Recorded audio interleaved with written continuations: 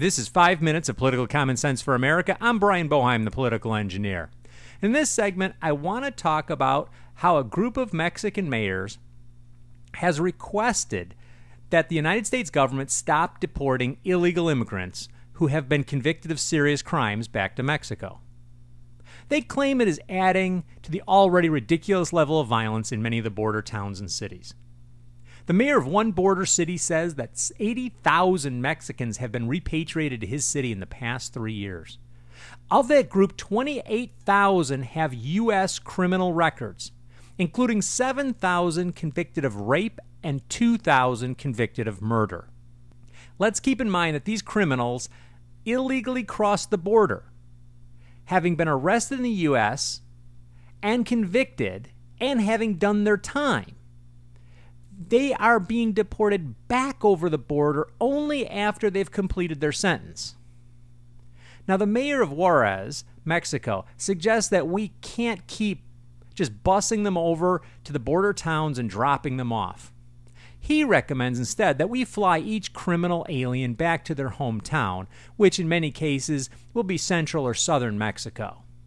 In general, the Mexican government doesn't think we are doing enough to protect the Mexican citizens. In fact, one highly placed individual suggests that the U.S. shouldn't deport criminals at all since their crimes were in the United States. We should take responsibility for these criminals instead of just dumping them over the border so that they can prey on the poor citizens of the Mexican towns. It is clear to me that the entire country of Mexico has collectively lost their minds. It's bad enough that their countrymen steal across the border in the dead of night, but then they rape our daughters, murder our sons, and steal our worldly belongings. We incarcerate them on our dime, and then, when they're freed, the people of Mexico want us to keep them here. What do we look like, Mexico's personal toilet? I have a simple answer to this problem.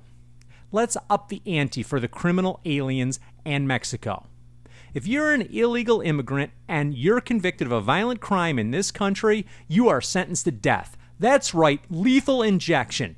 Let's see how many Mexican criminals want to play Russian roulette. Also, Mexico needs to pay up.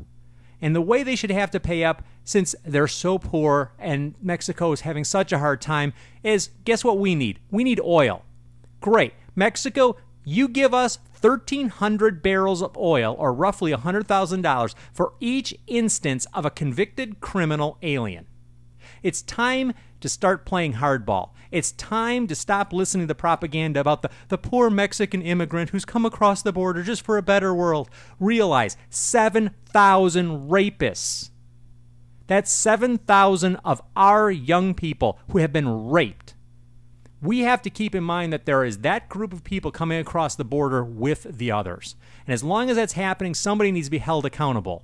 And it's about time we start playing hardball and making sure that we're taking care of our citizens first. You've been listening to 5 minutes of Political Common Sense for America. I'm Brian Boeheim, the political engineer. If you like what you've heard here, go out and pick up a copy of my book, Political Common Sense for America. You can find it at Amazon.com. Also, check out our website, pcsfa.com.